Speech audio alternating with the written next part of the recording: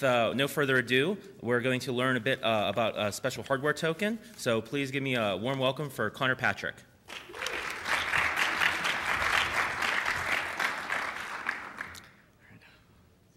Hello, thanks for getting up early and hopefully not drinking too much last night and coming to see my talk.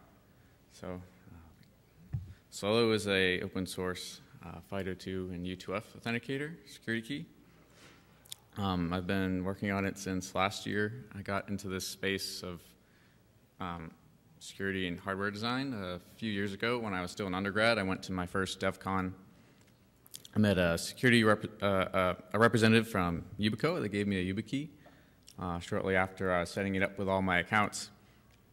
And you press the button, it spits out the string of characters most of you are probably familiar with. It's the Yubico one-time password. You know, I didn't really know much about security or how to make hardware work. I was kind of looking for an educational project to start on and learn. And I figured it'd be really cool to make my own YubiKey. So looking into how these one-time passwords work, you plug it in. You plug your token into a website. You press the button, and that one-time password goes in to this website. Let's say like Google. Google will forward that to a Yubico server, which validates the one-time password and lets Google know whether or not if it's authentic. And inside that string of characters is things encoded by the token, like a counter, a timer, a secret. And between the server and the token, there's a shared AES key, presumably set up at manufacture time by Yubico. And this is definitely like a good secure thing to do, but if you're going to make one of these, this isn't too attractive because now you have to set up a third-party server in addition to your hardware token that doesn't have anything to do with the service that you're authenticating to, like Google. And so that's kind of a pain. And also these one-time passwords can be phished, right? If Google was impersonated and get your credentials, they can also get that one-time password and use it to take your account. There's a little bit better protocol called U2F, Universal Second Factor. This is made by the FIDO Alliance, which is a industry consortium that focuses just on making strong authentication for people to use, especially for the web. They have open specs for how U2F should work over USB, NFC, Bluetooth. They spec how the JavaScript APIs should be presented by the browsers for websites to use. They're all free. There's no third-party servers involved. The documentation is really good. I'll just give like a quick overview of how it works, very simplified. There's two steps, register and authenticate. So register would be done normally when you create your account, or at a later time you add a second factor, you add a security key to your account. And then when you log in, this calls the register command. So when you register a credential on your key, the website will send this request to your key. The browser adds another parameter to this request to the token, which is kind of like the hash of the domain, so like the hash of example.org or something. The key then generates a new key pair for this website to use and an ID to reference that key pair. It returns the public key back to the website. The website stores that and stores the ID as well. Then later when you log in, it sends a challenge, some random bytes to sign, the ID to reference the key pair to authenticate with, and then the browser adds that hash of the domain to the request as well. So the user gives consent, a token will sign the information, and then you can log in. This hash of the domain is, I highlight, it's important. This is what makes U2F phishing resistant, really. If you go to a phishing website, well, and you don't realize it, like example.org with like 2 E's or something, the fake example.org, this will be the hash of example.org with 2 E's, and the signature will be calculated over that. And so it won't be any good for like the real example.org. And so even if you get tricked and you use your authenticator, this signature will be bad. It won't work. And so it's kind of on the browser to make sure that the API is implemented correctly and that it can only be used on HTTPS websites. So not long ago, I kind of made my first hardware project, basically optimized for cost. It's very cheap. You can hand solder it. It has two main important components. It's the microcontroller, which is the cheapest thing you can find on DigiKey or Mauser that has a USB support, and then a small chip to do the secure key storage and handles elliptic curve operations. I kind of decided to take this personal project and make an MVP, or minimum viable product, which is, I guess, kind of business speak for doing the minimal amount of work needed to see if your business can work. So I just ordered. To date, I've made about 6,000 of these tokens. Not all at once. My first order was probably about 1,000, 1,200, which is a bit risky to do, since I just figured like, yeah, maybe it'll work, and kind of got lucky. Shipped it to Amazon, used their fulfillment service. I spoke at ShmooCon 2017 about this, and for a blog post if you want to look into it. It wasn't without its problems being the MVP, namely it's too cheap. It breaks, the button kind of sticks out, and if you carry this around in your pocket on your keychain, inevitably the button will pop off. And if you are dedicated and you fix your button every time it pops off, eventually the electronics will wear down because they're exposed and there's no case. There's only 16 kilobytes of flash on the microcontroller, so for just a sole U2F application, this is fine, but this is also an open source project, and one of the great things about an open source project is that you can iterate on it, you can add things to it with time, and if the U2F application takes up all 16 kilobytes of memory, then that's kind of lame. You can't add new features just because the platform this is implemented on is full. Also, the microcontroller is an 8051 architecture, which is this embedded processor that Intel made back in the 80s. It's, I mean, pretty prevalent, but you don't really see people like using this in new designs very much anymore. It's not like you can buy or download a GCC new toolchain to compile for this. It's a little less fun, which also isn't great for an open source project. Poor environment. Also, documentation is poor. I mean, there's a lot of good documentation online for how to use U2F and security keys in general, but I mean, I didn't add much to that. And so when people get referred to use a security key or a U2F token, they go to Amazon. They more often than not look for the cheapest thing they can get, and they find U2F Zero. They order it, they plug it in, and their accounts aren't secure yet, and they get frustrated. There's no instructions. And that's how you get one-star reviews. So it's not really a finished product. Meanwhile, there's FIDO2 and WebAuthn going on. FIDO2 is kind of the upgrade to U2F. U2F is very simple, and FIDO2 kind of adds more features. It's designed to be used as a password replacement, so you can authenticate using only public key cryptography if you want. There's PIN code support, so it can be locked, and when you enter the PIN on the browser, which unlocks it, and you can use it for register or authenticate. WebAuthn is a complete YW3 standard.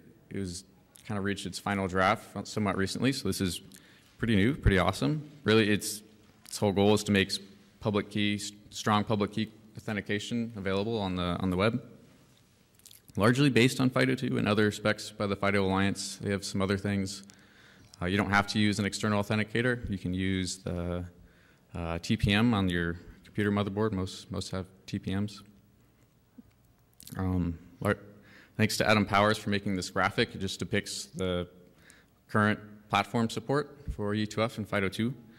It's pretty good. Chrome has most support for Chrome on desktop and on Android has most support for U2F and FIDO2. Firefox just has U2F, but they're working on FIDO2, WebAuthn. Edge has support for, Microsoft Edge has support for U2F and FIDO2. And just recently, Apple announced that they're going to add support for their desktop browser, Safari. No word yet on their mobile browser. I hope they will. Maybe if someone can hack Face ID, they might think about it more or something. It's a quick demo for how passwordless could work. Just enter in your username to a website, log in. My authenticator was locked with a PIN, so you enter in your PIN, 1, 2, 3, 4. Your authenticator will have some sort of indicator indicating there's a request pending that you need to consent. So for solo, the light will change to orange, press the button, consent, it turns to green. and you log in. That's it. And this is, you can even do this without even entering a username. You just plug in your token, press a button, and then that should be all you need to log in. How this works is there's more information stored along with the private key on the authenticator. There's the RP ID, which is just FIDO speak for that hash of the domain that gets added into the request. User ID for the account, a display name for the user, and optionally a URL to represent the user, to make an icon. So when you log in, the website will issue a challenge. The browser adds the RP ID, or the hash of the domain. The token will look up by the RP ID all the credentials it has created for that website, and one by one it will sign the challenge for each credential and send the user information along with that. So then when the browser logs you in, it can first give you like a menu of all the user accounts associated with this token in this website, and you just pick which one you want to log in as. And so that's kind of a cool new way that you may be able to log into your online services. So FIDO2 WebAuthn is going on, non-ideal, U2F Zero. In the back of my mind, I'm thinking, is it time to make a new security and really fix all the problems and maybe make a finished product? It's kind of hard to find motivation at this point and just redo the project, busy with employment, not really sure if this would generate enough revenue to self-sustain. How could I get funding to really start things off? It's also good, I say, to show off your work. This can really help, whether if you're just going to make a blog, or, Medium post, make a video, post on Hackaday.io, whatever it is. Because when people work on similar things that you're working on, they're going to Google things, and they're probably going to see your work and reach out to you. Maybe they'll help you, you'll help them. Inevitably, this can lead to finding new collaborators or even co-founders. For me, this is how I met my team. Nicholas Stalder, he's based in Switzerland. He saw the U2F Zero project, reached out to me on Twitter. He said he wanted to get involved in distribution in the EU and try to grow the project. Great. Emmanuel Cecina, he's based in San Francisco, working on similar physical authenticator projects. Saw my work. We started exchanging ideas, decided we wanted to collaborate, and moved on from there. Hayden Patrick is my brother. He's in business school, finishing his MBA. Figured hey, for one of my classes, he can use this solo U2F Zero as a project for one of his classes and maybe be a win-win situation. So I say, sure, great. To date, they've helped a lot, and it's awesome to be able to have people to have feedback, improve on things that you aren't very good at, and split the workload with. Definitely couldn't have brought Solo to market without having a team. So time to make a new security key? Yes. Decided to go through with it.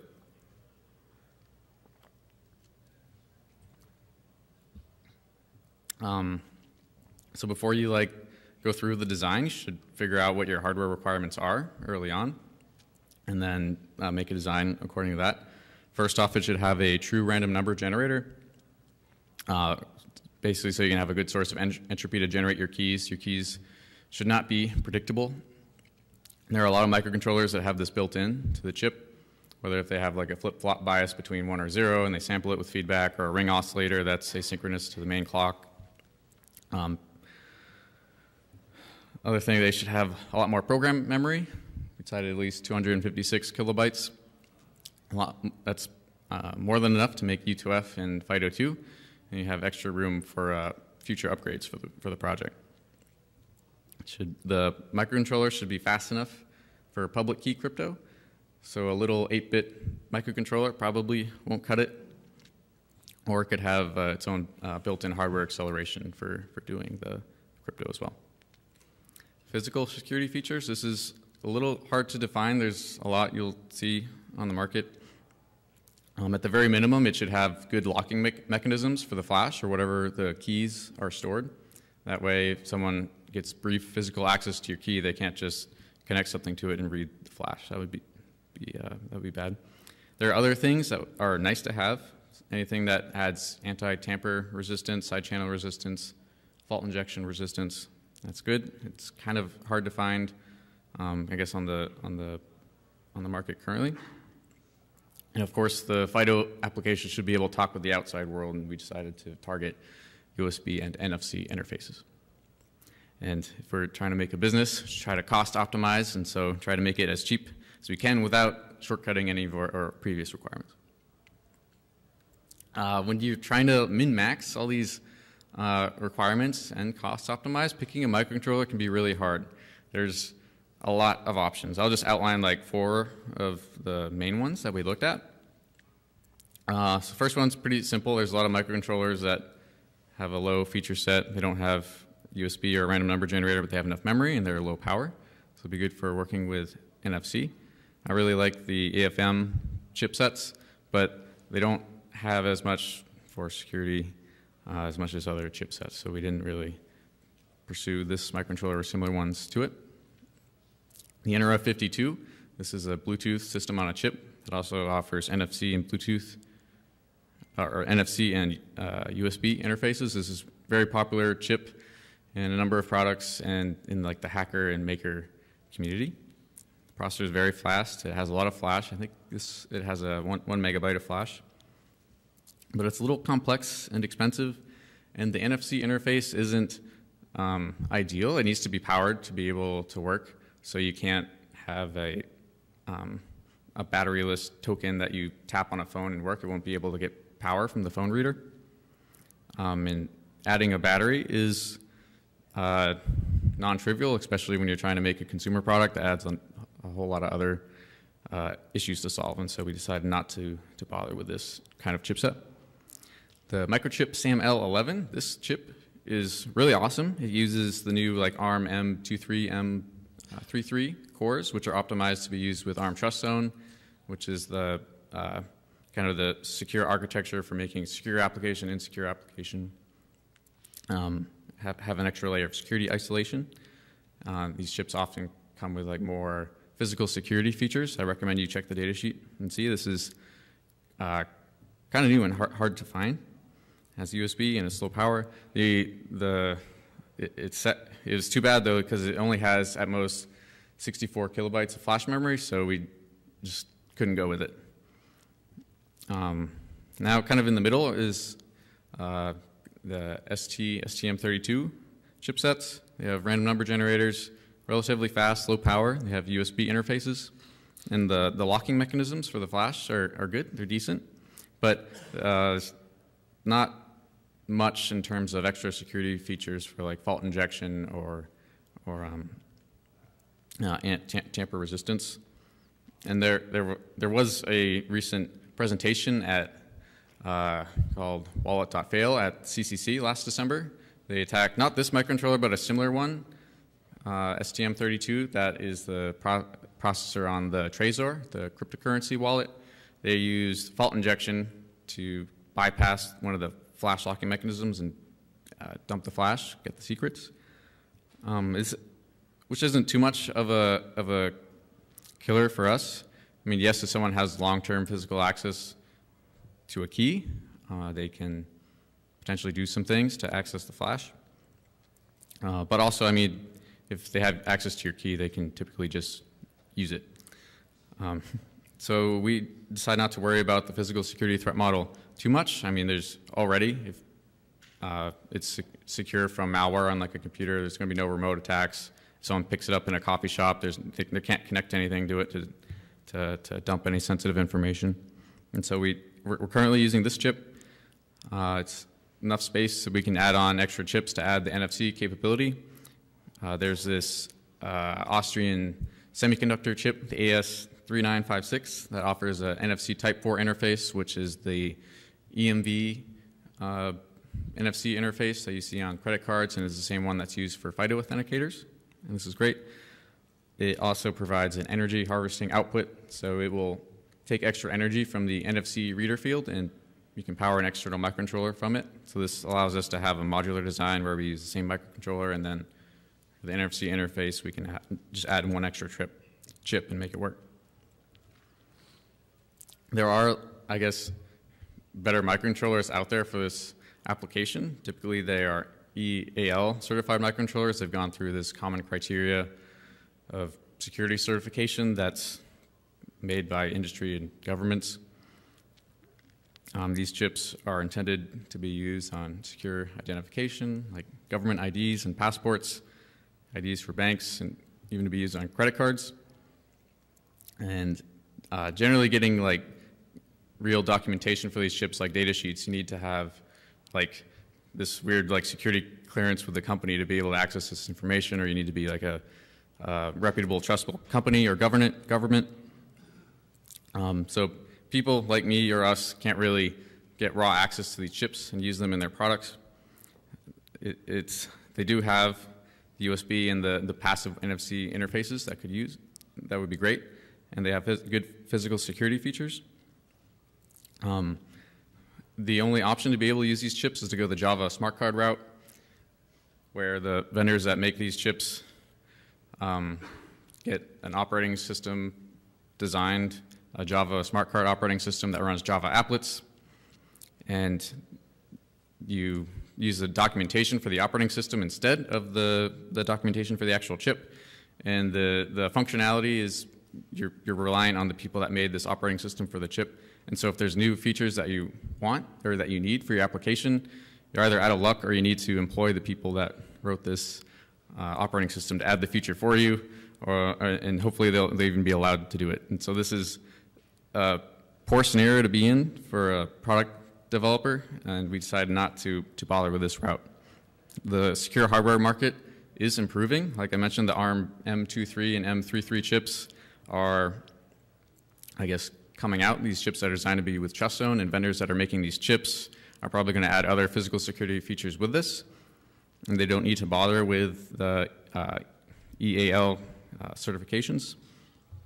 Microchip SAM-ML is one of them. There's another Taiwanese semiconductor company called WebAuthn. They make a chip that's just like the SAM-L11. They have good security features, and they have more memory. We were thinking about going with it, but at the time the chip was still being released, and so it's a bit risky to go with a chip that's just coming out. We plan to upgrade in the future and have made our like code base easily portable, so we can switch microcontrollers with not too much work. I made our prototype, hand soldered and 3D printed the case. We worked on having USB-A, USB-C options. The circuit is the same for all of them, just a different connector. Design is modular. The thickness for some of the mechanical sizes for the different USB-A and USB-C are different, and so to avoid having a different case for each, decided to use a silicone case for all of them, so it'll just stretch over whatever small differences there are. I guess to start planning our company, we enrolled in YC Startup School, or Y Combinator Startup School. If any of you have any interest in doing something similar, I really recommend checking out their lectures on YouTube. They go over a lot of great topics like finding your market, talking to customers, A/B testing. A really common theme is all about doing the minimal amount of work to figure out if your product is worth something or is actually solving a problem, and then iterating from there. For us, a great avenue for doing this is using crowdfunding campaign like Kickstarter. Not only is it great to fund your initial production, but you can find customers that you may not have originally thought of, and you can get great feedback to start iterating. And also, if it doesn't work, then you know to do something else. You can set that like minimum goal that if you don't get enough funding, then you just don't do it. Even like smaller things that we can do, you don't have to like make a full campaign. It's just like whatever content that you've made, post it, share it. If people like it, they'll sign up, maybe subscribe for updates. I mean, you don't want to like spam or anything, but if people are signing up and they like your content, then you know that's a good sign that you should continue doing what you're doing. After about maybe like a month or two, I guess, of sharing things online, we had around 2,500 signups. Later, we launched our campaign. Maybe after 4 weeks, we had just over 120K in funding. This is great. So we can make a lot of the goals that we wanted to with this security key project. We did experiment a little bit on our campaign. We offered, I guess, 4 main products. So there's Solo. It's just the security key with only a USB interface. Solo Tap, which is what we call Solo that has NFC added on in addition to the USB interface. Solo for advanced protection. This is kind of named after Google's security key program. You have a USB key and a Bluetooth authenticator that we got from a different vendor and paired them together. Solo for hackers, which is just the same thing as Solo, but the device is unlocked, so you can reprogram it and compile the firmware yourself or add new features. We don't unlock all the keys for security reasons. After the campaign, over 95% of orders had at least one Solo in it. Over 60% of orders had a tap. Over 15% of orders had a hacker, and not too many went with the Bluetooth option. So I think these results are great. All of our people are definitely interested in all the products. I was really excited about the people expressing a preference for getting a hacker key. This means people are probably interested in compiling the code and maybe contributing to the open source project. So I'm really happy about that. We tested colors for the case. We had 6 different colors: black, white, red, green, blue, and transparent. Many people liked the color options. One use case we didn't think of is that people like to have different looking keys to use for different things, different websites. It helps with our bulk order customization. People wanted to order, like, get a new color or get a logo on a specific color, and this helped, I guess, have bulk orders. We try to promote a lot during the campaign, of course. When you have a crowdfunding campaign, it's hard to reach out to people and see if they'd be interested in, like, covering it in some manner. Typically, whenever you say Kickstarter or crowdfunding, that's an automatic red flag and people won't listen to you.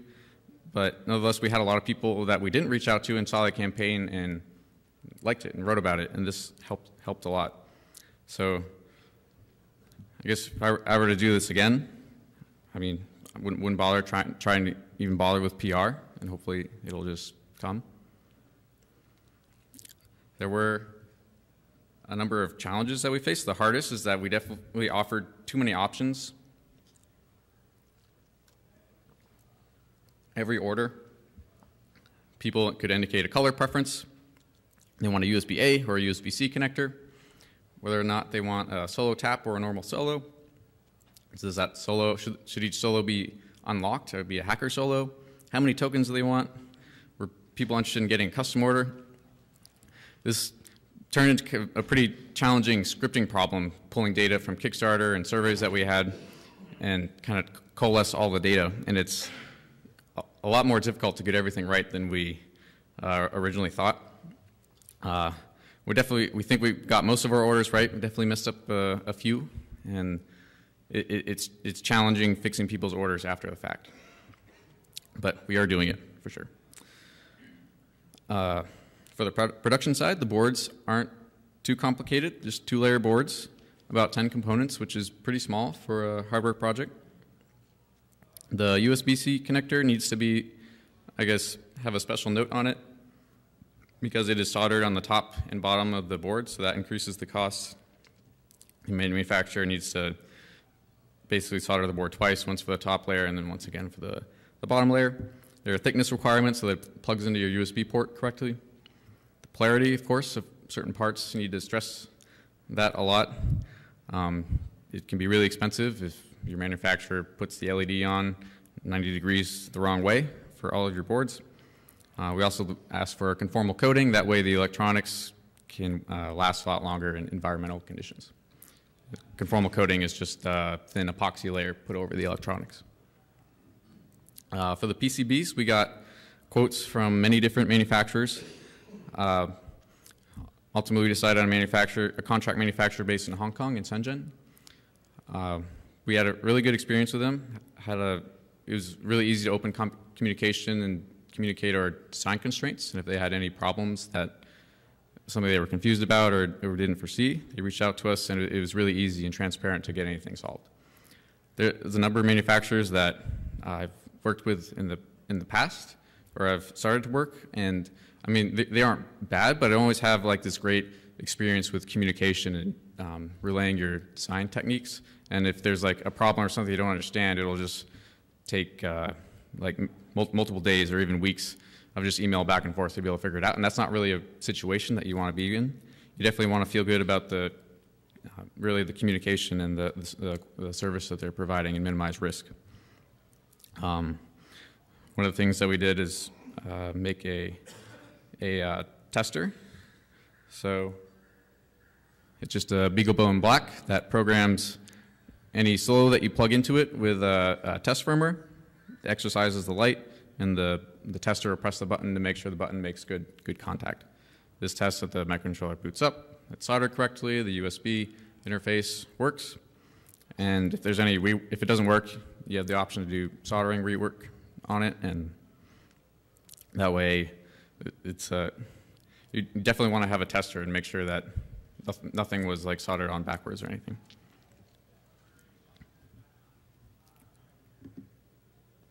For the cases, another manufacturer in Shenzhen. These are a lot easier.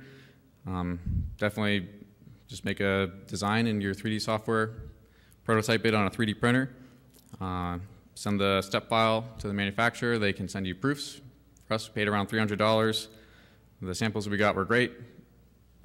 Made a few design changes and then paid around $1,000 for the production tooling and ordered a lot of cases. We got a lot of cases because rather than satisfying the color requirements for everyone's order, we just gave everyone every color. That just made it a lot easier for us, and so we had to get 7 times the amount of cases as we needed.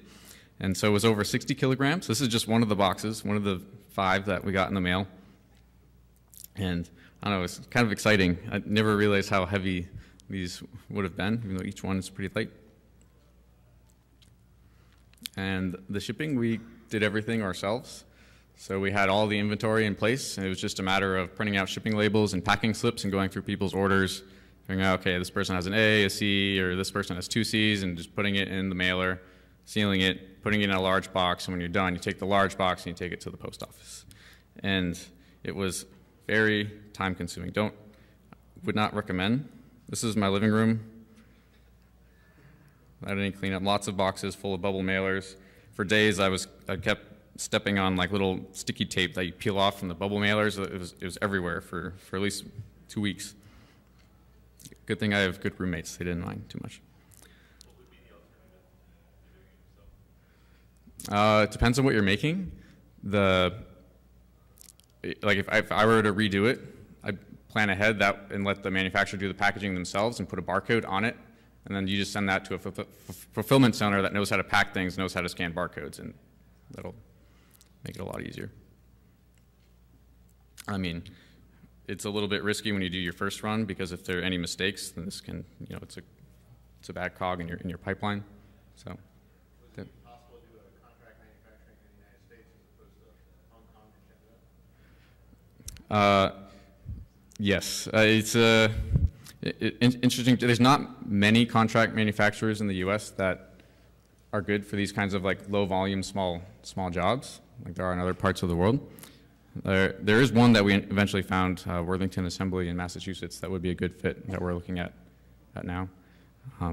It's hard. You need to have a lot more volume to make it economical in the U.S., unfortunately, but we are still looking at a lot of contract manufacturers.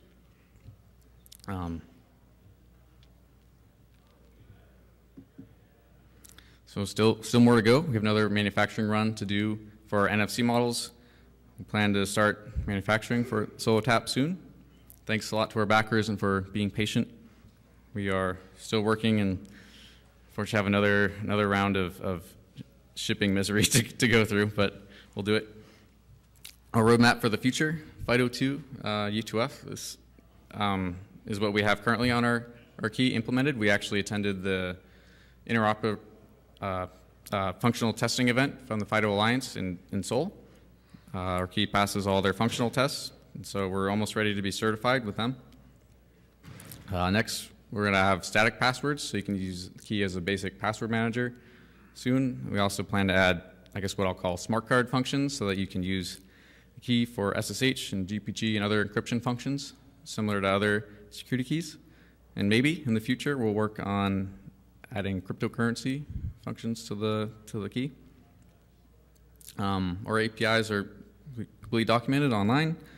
They'll also be available as extensions to the U2F and FIDO2 APIs, meaning you can access them from the browser and use other extra functions from the web, from JavaScript. Support for C and Rust. We're planning to rewrite everything in Rust. We want your help, so if you have any ideas or experience with any of this, or you want to contribute, come talk to us. We want your help. For the hardware, right now, it's just using the STM32 microcontroller, conformal coding, and the silicone case. In the future, we'd like to move to one of the newer secure non-EAL microcontrollers, perhaps use capacitive touch sensing for the button, and improve the casing to be more tamper-resistant, more indestructible. Any ideas or feedback, please let us know. I also want to talk about the bootloader. So there's 256 kilobytes on the flash.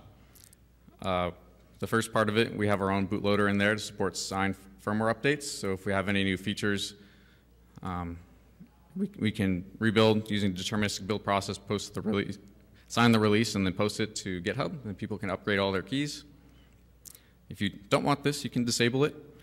Also, if the key is unlocked, if it's a solo hacker, you have access to use the ST bootloader, which is a ROM that's on every microcontroller. That's not made by us, it's made by ST. And you can use this to reprogram your device from scratch. So if you don't trust the keys that we have, you can just make your own root of trust. Cool. Developing for solo is really easy. All you need is a USB port.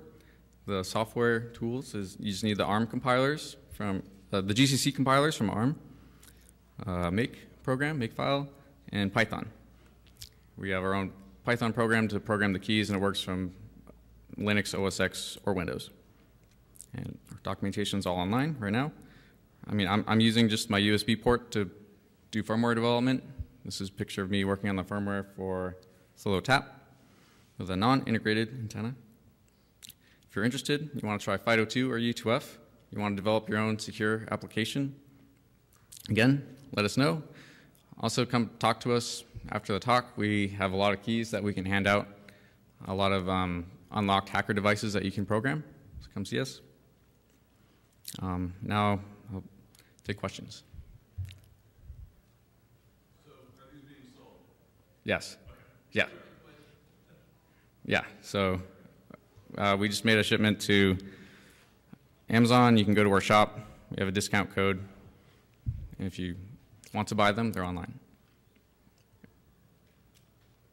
Got a question for, how did you monitor that? How did you monitor manufacturer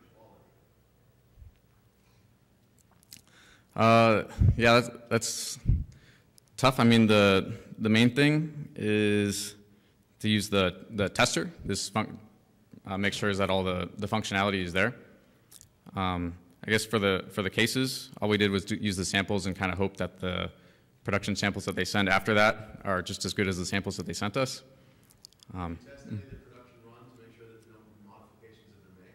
Yes, so the programming wasn't done in the factory. After we got the shipments, we did the programming and the testing of the programs ourselves. And I guess if there were any hardware modifications, I mean, it's just a two-layer board. It would have been very, very obvious to see. Yeah. So as you scale, you probably won't be able to keep flashing these yourself. Have you considered anything for a zero-trust manufacturing floor, or otherwise, sort of, I guess you'd have to really move to a secure micro that would take, because you're doing a signed bootloader, but the initial firmware load, right? Getting that signed from a root of trust that's already in that secure micro would be really key.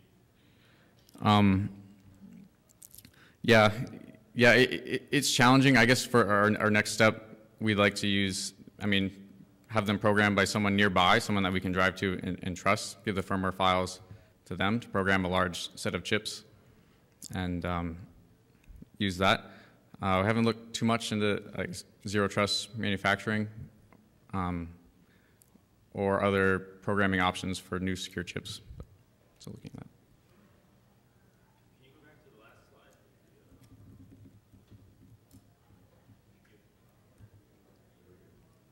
Yeah.